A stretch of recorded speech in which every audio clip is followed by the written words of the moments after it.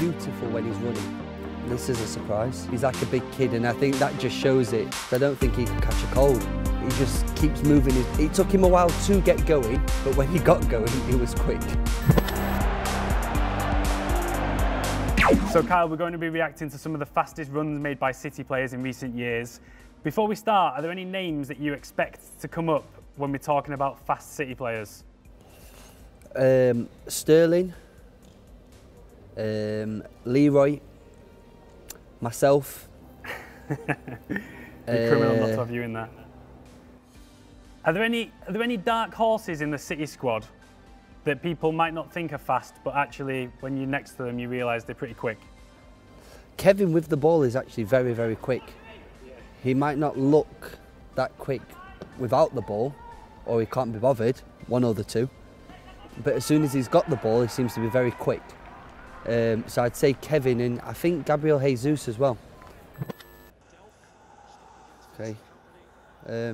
Oh, this is the Yaya Touré's run against Aston Villa. Looking to take on all comers. This is typical Touré, and that is the 100th goal. I always remember Delphi running back, because when I came here, I think that was just before I joined Villa or the season after. So I was still obviously following Villa. And I always remember seeing Delphi scampering back trying to catch him. And Yaya, with his big strides, is just running away from everyone. But that was the season that was on absolute fire, weren't it? Yeah. 13, 14 was it, I think? Yeah. So he actually, when he got going, he was quick. Took him a while to get up through the gears? It took him a while to get going, but when he got going, he was quick. No, I think, obviously, me playing in the Premier League for the last 11 to 12 years now, I've probably been on the other end of it when he's storming down at me and, you know, closing me down or running past me. But I think it speaks for himself just what a great player and a great man Yaya was. As soon as I came in here, he made me feel so welcome. And to be fair now, we still have the odd text and conversation with each other, and he always checks that I'm okay. So I have nothing but respect for Yaya Touré. He has scored all types of goals this season. Free kicks, deft touches, and this a solo run. Sterling inside of Daniels. Sterling again. Sterling all the way. Sterling it is. Sterling! And it's deflected off the post! What a tremendous run by Sterling! So unlucky there not to find the back of the net. Any thoughts as you're watching that? I think we all know how quick he is. It's a nightmare sometimes to mark against. It really is. I think just his feet, his low sense of gravity, and you actually don't, deceptively, you don't know how strong he is. He is so strong, you know, to try and move him off of the ball. Some wingers, you could give him a little touch and they come off balance. But him with his low sense of gravity and how strong he is and what he works on, you know, in the gym and on the training field to make sure if people push him, he doesn't go off balance. It's, you know, full credit to himself, and, you know, the video speaks for itself. Obviously, there's a lot of back and forth between you two about who's the fastest and whatever, but at the end of the day, nothing but respect for him, I guess. No, I think I can't have nothing but respect for him as a person, as a human being, as a man, but more importantly as a footballer as well. It's what he's done for, I think, for himself and for the game of football. He's changed it and made people look at it completely differently now. But saying all that, who's faster? I'm quicker. He knows it as well. If you want, seriously, I wish someone just ask him, video it, get it out there, and then conversation done. Sterling calls for it. The quick turn onto his right foot, and really from that moment on, picked the spot. So here we have, oh, it's Leroy. So he's fast, but he's a different fast from you in a different body type. Like, he just glides around. So Leroy is like, he looks beautiful when he's running. I might look ugly where it looks like an effort. He just seems to glide. Now, if there was one person that I would think would give me a run for my money, I would say it would Leroy. but I still think I'd do him. It's interesting though, isn't it? Two completely different sort of body types, two completely different styles. You're like an 70s muscle car, he's like a gazelle, but you're both... No, he's like a Lamborghini or a Ferrari. He looks beautiful. I'm like the Mustang that's all talking, wants to get off. He's a lovely Lamborghini or a Ferrari or a Porsche that's just gliding as it goes, and I'm there just with my loud self trying to come from behind him. All smoke coming out of the exhaust.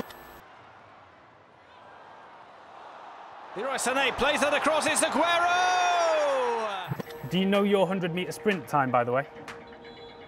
No, I haven't done, because the clubs that I've played for probably wouldn't like me going down to a track and sprinting. So I wouldn't know. I know in year 7 I did 12, I think it was like 12:42 or something like that, which was pretty quick back then. So I'm hoping to be quicker than that now.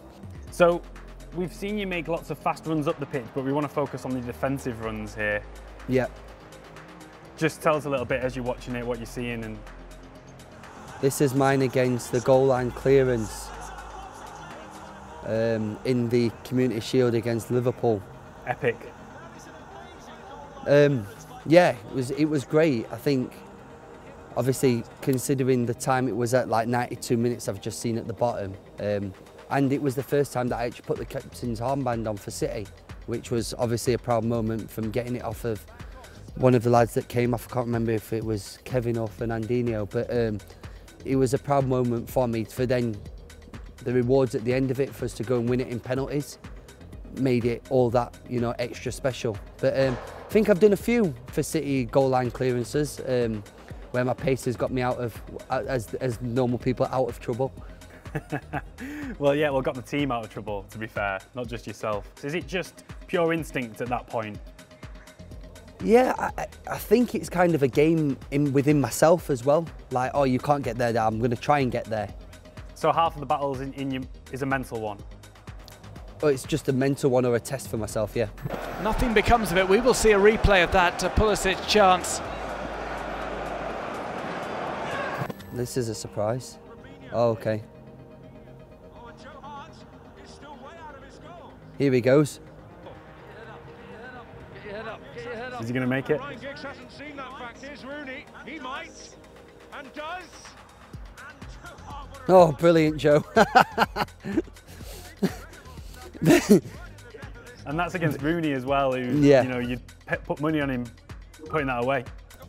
But I think that just sums Joe up in a nutshell. The most lovely but craziest man I've ever met in, probably in football.